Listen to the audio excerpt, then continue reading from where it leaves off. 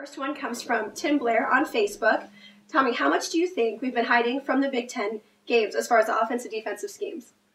I don't think we've been hiding anything. I think that if you got to run everything you have, because the toughest thing is to not do something early on and try to implement it into a tough game. So I think what you've seen on the field so far is what we're going to do. Now, of course, there's a couple of wrinkles here and wrinkles there, but you got to get your base offense, and you got to do things well going into the conference play to get off a good start. If you don't, then you're going to have problems. So I don't think we've been hiding anything.